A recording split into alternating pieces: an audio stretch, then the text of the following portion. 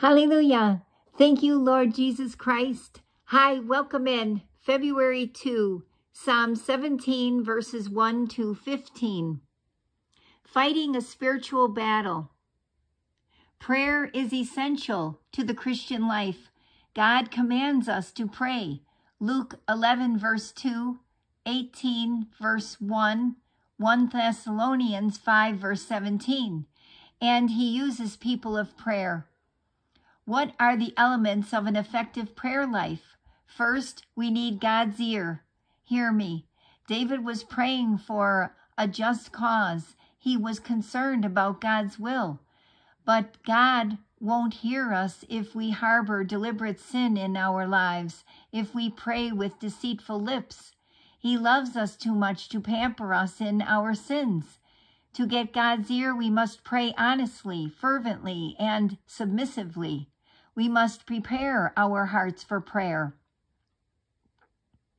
Second, we need God's eye. Examine me. David could have killed Saul on 2 occasions, but by faith he left his vindication with the Lord. God knew David's heart.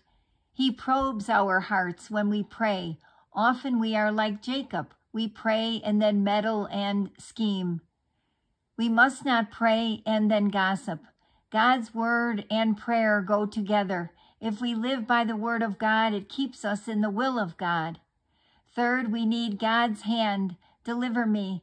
The word save, verses 7 and 13, means deliver. Notice that David's response is one of submission, and God's response is one of service. King David asks the King of Kings for help, and he responds to David's faith. His enemies think they have David, but God's power goes to work for him. Finally, we need God's face. Satisfy me. If our praying doesn't make us more like our Lord, our praying is in vain. God's goal is that we be conformed to the image of his Son, Romans 8, verse 29. But we don't have to wait for the resurrection. We can be changed daily through God's word and through prayer. The purpose of prayer is to accomplish the will of God, for us to become like Jesus. God uses your prayers to accomplish his will, both in your life and in the lives of others. To be effective, your prayers need God's help. Make your prayer time in alignment to his word and his will.